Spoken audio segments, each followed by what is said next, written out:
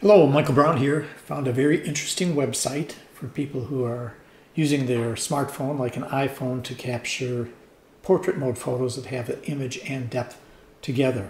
It's often a struggle to get at those depth maps for use in later processing. For example, when we want to make lenticular prints, it's nice to have an image and a matching depth map, and from there we can create a series of frames to create a lenticular print.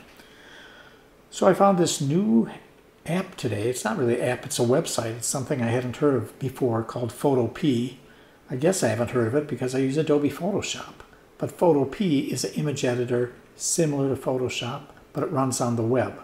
So all you have to do is open up your web browser and you can go to this site. And in the case of the example I want to show, taking an iPhone image and extracting the depth map, it's pretty easy. On my screen, I have a JPEG file made with my phone, and I just drag it over to the Photopea window, or I could hit File and Open, and it loads the image. And here's the picture I took here in my studio of my laminator. Again, the phone was in portrait mode. If you look on this layers panel, you can see there's the main image, there's one called Depth Map, and there's a second one on top called Depth Map. Now I'm going to turn off the main image.